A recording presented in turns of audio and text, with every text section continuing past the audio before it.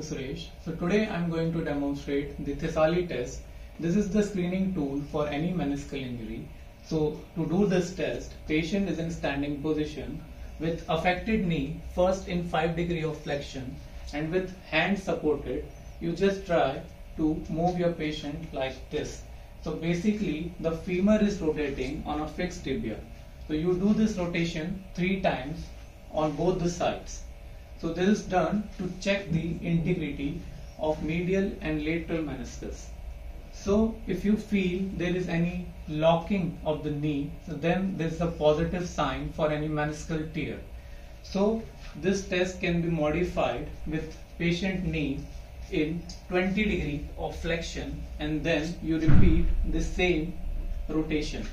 So the femur is rotating on a fixed tibia. Rotation has to be done for at least 3 times on both the sides. So this is done to check for the integrity of any meniscal lesion.